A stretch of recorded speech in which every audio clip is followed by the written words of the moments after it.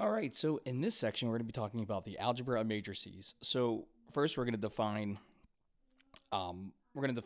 the quality of matrices, and then we're going to be looking at adding, subtracting, scalar multiplication of matrices, matrix multiplication, and properties of matrix multiplication.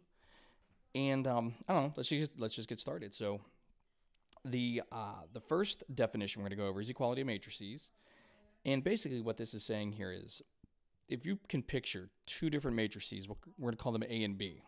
The only way that these matrices can be equal is if they possess two different properties. The first property, they got to have the same exact dimensions. And the second property is all the corresponding entries are equal to each other. In other words, in this box that I have right here, what that's saying is all the elements of A also have to be elements of B, and vice versa. All right? So here's like a little easy example right here. So we have two different matrices. They are the same dimension, so that's a good thing. So same dimensions. All right.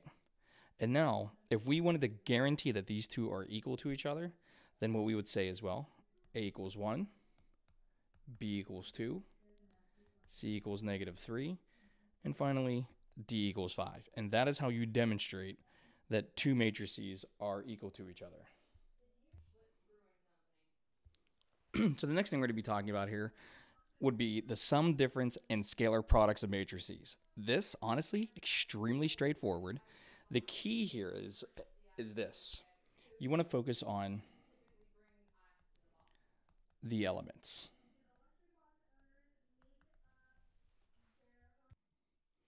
So what we're going to want to do here is look at the matrices, look at their elements, and add them accordingly. So we're going to let A equal just a bunch of elements, Aij. B is going to be a bunch of elements, Bij. And the key here is matrices got to be the same dimension. We can let C be any number we want. That's what we call a scalar. Okay? The sum is nothing more than adding the elements. The difference is nothing more than just subtracting each one of the elements. And then the scalar product is just multiplying every single element by that scalar. Hence, you're scaling that number. So I have a bunch of examples here. So here are our matrices right here. We're going to let A equal, and I'll go row for the first one. 2, -3, 0, 5, 7, -1/2. B, C, and D, you can clearly see. So what we're going to do is we're going to add A plus B first. So the first thing you got to check, are the dimensions the same? So what I'm going to do real quick, so I'm just going to write down the dimensions of each. Remember, these are all n by n, so it's row first, column second. So this is going to be this is going to be a 3 by 2. We got a 3 by 2. Here we have a 2 by 3. And D is going to be a 2 by 3 as well. So for part A, I'm going to add A plus B together. So A is going to be 2, 0, 7, -3, 5, -1/2, plus B is 1, 0, -3, 1, 2, and 2. So when you add them together, you're going to get another matrix of the same dimension, and all you're going to do is just write out the addition of each element. So I'm just going to write all this out here. 5 plus 1, 7 plus 2, and then -1/2 plus 2. And that's going to yield 3, -3, -3, 6, 9, and what is that going to be? 3 over 2. And right there is A plus B. Now, we can do C minus D as well. So let me scroll up here a little bit. So here's part B, C minus D. So this is just going to be 7, -3, 0, 0, 1, 5, minus 6, 0, -6, 8, 1, 9. And we're going to write out each one of these elements here. So we get 7 minus 6, -3 minus 0, 0 minus a negative 6. And then for the second row, it's going to be 0 minus 8, 1 minus 1, and then 5 minus 9.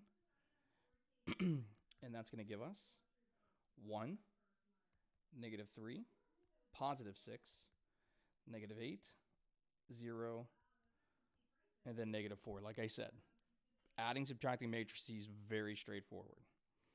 Now we're going to do C plus A. So here's C plus A. So sorry, I got to scroll up and down a lot here.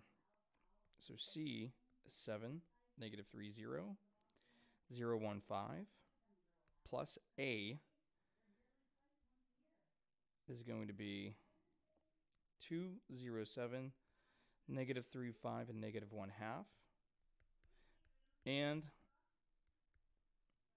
you cannot do this because we have a dimension mismatch. So in other words, you can't do this problem at all, which is great because the dimensions of the matrices do not match. Remember, they got to be equal. So they got to have those same dimensions, all right? And then finally, I forget what the last one is, 5A, okay. So the last example here is going to be 5A. So all we're going to do here is just take the scalar multiple of 5, and then we're going to multiply this times every single element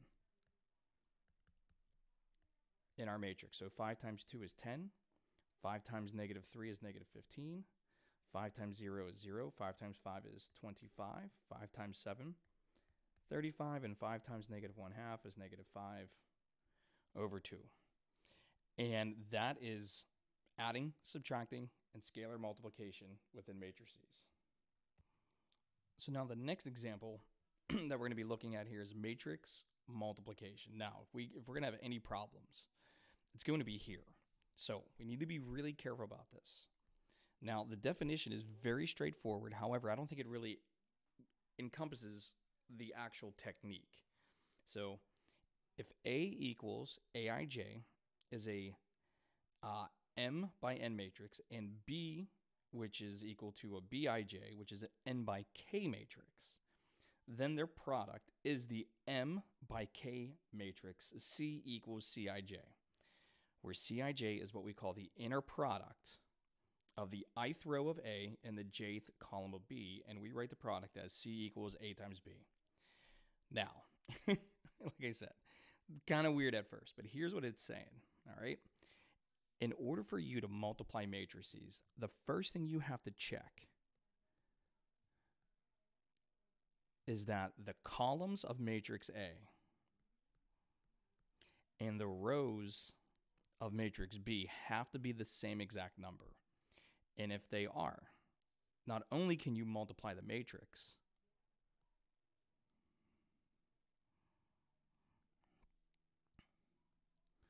but your product of these two matrices will be an M by K matrix. All right?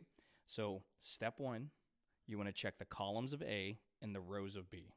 If they're the same dimension, then the product matrix is going to be the rows of A and the and the columns of B. Like I said, I know it's confusing, but once you see it in action, you'll get it. And I do something that kind of helps keep everything in track. Now, this little picture I have down here at the very bottom of the screen actually kind of shows what's happening. Is you're going to take the rows of the first matrix A, and you're going to find the inner product of the columns of matrix B. And it's called the inner product. Maybe some of you may have heard it referred to as the dot product. It's the same thing, okay? So I have an example down here. So let me scroll down here. All right, so we have A equals 1, 3, negative 1, 0. This is a 2 by 2 matrix.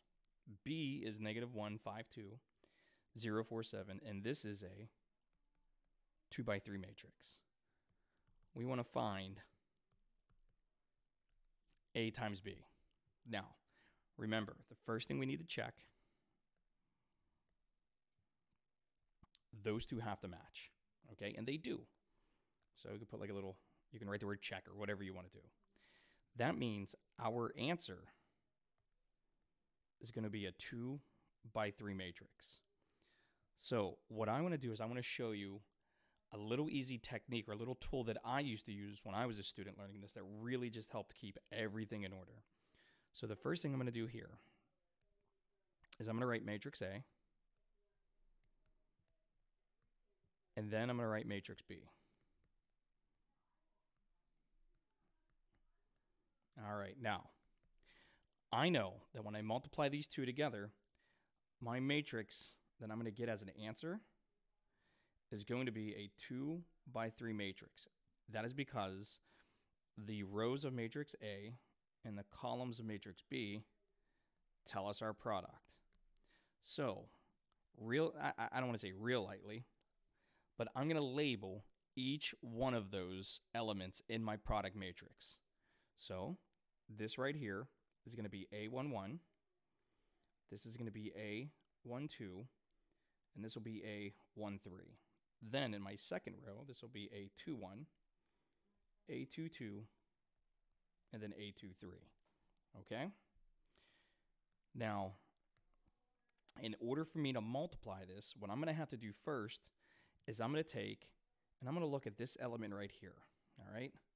And like I said, I know this is a little weird at first, but I'm going to zoom in because that first one represents the row in A that I'm going to use, and this one represents the column in B that I'm going to use, okay? So let me zoom out. I'm going to erase this. I'm just going to write A11 again, and then I'm going to highlight row 1 and column 1, and I'm going to find the dot product of these. So how do I do that? I'm going to take 1 times -1, and I'm going to add 3 times 0. In other words, you're going to do 1 times -1 plus 3 times 0. And that's going to be, whatever that simplifies to, that's going to be your first element in your product matrix. All right? So just give me a sec. I'm going to erase some stuff. All right? Now, for A12, I'm going to take the first row here and the second column here, because notice it's still the first row in matrix A. It's now the second column. So this is going to be 1 times 5 plus 3 times 4. All right, and then finally, I'm going to do matrix A, row 1, and then column 3. And that's going to give me 1 times 2 plus 3 times 7. Okay? So there's our first row complete. Now I'm just going to erase and get us set up for the second row now. So that's 1, 3, and this was 2, 7. All right, I'll use a different color this time. I'll use green. So notice we need row 2 and then column 1. All right, so this is going to be -1 times -1 plus 0 .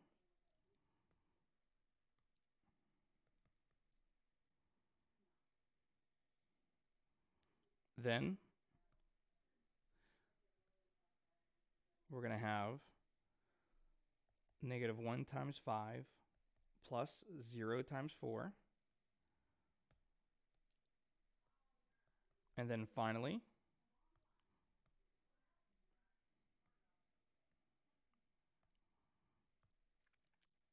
-1 times 2 plus 0 times 7.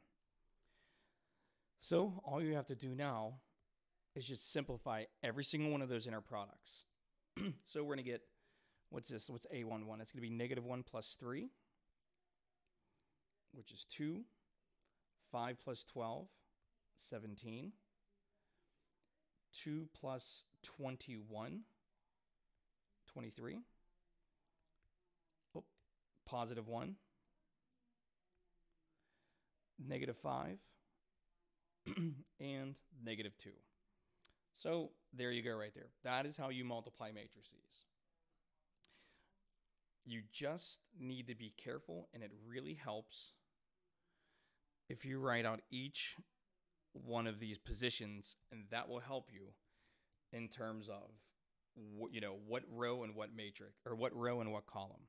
Remember, the first number is always going to be the row of matrix A.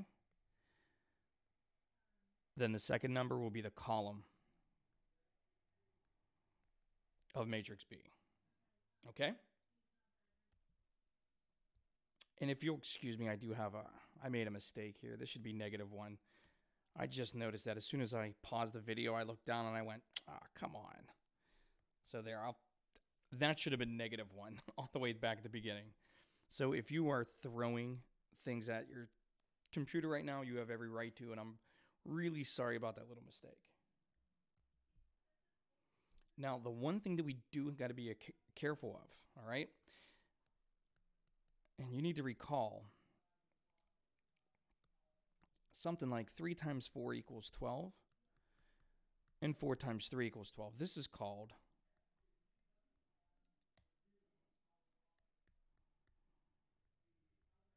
the commutative property of multiplication. And you learned that a long time ago.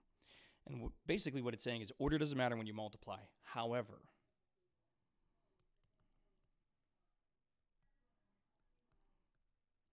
matrix multiplication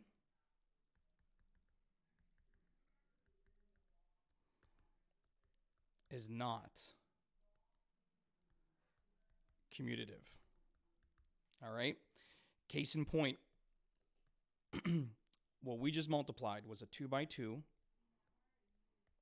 times a 2 by 3. All right? If we were to swap these two matrices, in other words, if we put the 2 by 3 first, and then we put the 2 by 2 second, notice our dimensions do not match. All right, so matrix multiplication is not commutative. So I'm going to do one more here just to show you. So we're going to do, we'll do 1, 3, 2. And then we're going to do 3, 1, -1. There we go. Pretty simple one. So first thing you need to do, label your dimensions. The first matrix is a 1 by 3. Second matrix is a 3 by 1. Our dimensions match, therefore, our product is going to be a 1 by 1, which is only one element, and that is great. So let's find a dot product for this. So we're going to get 1 times 3 plus 3 times 1 plus 2 times -1. That's going to equal 3 plus 3 minus 2, or 4. All right, very straightforward, easy enough. All right, let's try one more. All right, so here's our last example, matrix multiplication, and we're going to go through this one really quick, and then I'll just show you how to use your calculator to do this, because let's be honest, calculators help out a lot. So first matrix, it's going to be a 2 by 3. Second matrix is a 3 by 3. We have a match, which means our product matrix is going to be a 2 by 3. So I'm going to write the result underneath because I want to write it nice and large. So I'm going to write out each element first. I'll write it in red. So this is going to be 1, 1, 1, 2, and 1, 3. Then this will be a 2, 1,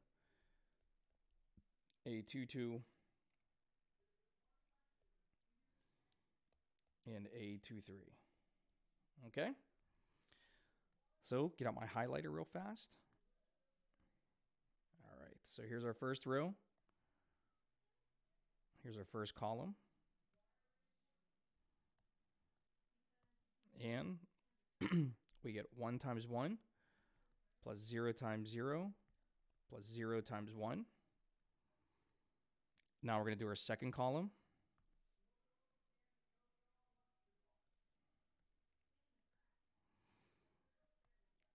So this is going to be 1 times 1 plus 0 times 2 plus 0 times 2 again. And then finally, our third column. And this is going to be 1 times 1 plus 0 times 3 plus 0 times 1. All right. So now I'm just going to erase, clean this up real quick. So give me 1 second. All right, I'm back. Now, we got our second row, first column. So this is going to be 2 times 1 plus 1 times 0 plus 3 times 1. Now our second column.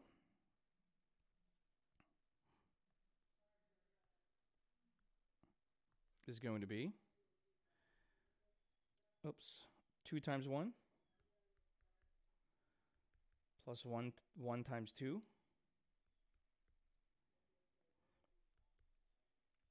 plus 3 times 2. And then finally, our third column is going to be 2 times 1 plus 1 times 3 plus 3 times 1. So when you go ahead and you do all your math, okay, for the first entry, we get a 1. Second entry, we get a 1. Third entry, we get a 1. Now, for the first entry in the second row, we're going to get 2 plus 3, which is 5. Then we're going to get 2 plus 2, which is 4, plus 6, which is 10. And then finally, we're going to get 2 plus 3, which is 5, and 5 plus 3 is 8. All right. Now, I'm going to show you how to do this exact example here using our calculator. All right, so we go into our matrix menu. We're going to go over here to edit. And then we're going to type in the dimensions 2 by 3. And we just type in the numbers 1, 0, 0. Then for the second row, it's going to be 2, 1, 3. Okay, now once you have that typed in, you're going to go to quit and then go back to your matrix. You're going to edit again, but you're going to do matrix B this time. Matrix B is a 3 by 3. So you get 1, 1, 1, 0, 2, 3, 1. Oh, sorry, I didn't hit 3. There we go. And then finally, for the last row, you get 1, 2, 1. Quit. And you're just going to go back to the matrix. You're going to click on matrix A times matrix B. When you hit enter, you get 1, 1, 1, 5, 10, 8, which is I think what we got, right?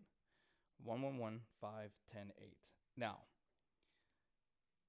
the beautiful part about this, let's say you tried to reverse this. Now remember, dimensions gotta match, right? Matrix multiplication is not commutative. So if you try to multiply this, it's gonna tell you you have a dimension mismatch. All right, so your calculator will know if it can do it or not. All right, so you don't have to worry about getting like a wrong answer. The hardest part about using your calculator is to just type it in correctly and make sure everything's correct. So that's going to be it for this first lesson this week. In the next one, we're going to learn how to find inverses of matrices and then how to solve matrix equations. And then finally, we're going to do partial fraction decomposition, which actually includes matrices. Some people don't teach it using matrices. I don't know why. I think it makes life so much easier. But anyways, more on that later. I'll see you in the next one. Bye.